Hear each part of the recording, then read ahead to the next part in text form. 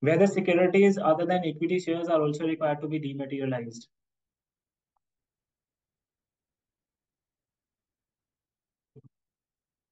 Yes, securities other than equity shares, Preeti has covered in our slides also. Each type of security is required to be dematerialized. For example, if you have equity as well as CCPS, two types of securities, but you issued CCPS on different dates and having different maturities also. For each separate maturity, your depository will consider it as a different class of authority security, right? Which means you need to obtain ISIN for each class of security. Each security having a different maturity allotment and maturity date, you need to obtain a different ISIN.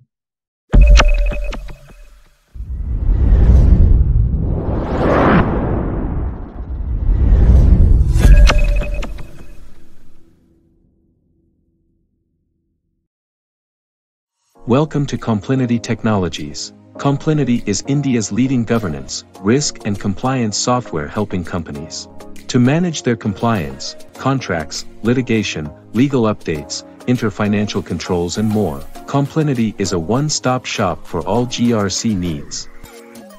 With our proprietary 12 GRC modules and real-time legal updates on 2,000+ laws and 24,000+ compliances.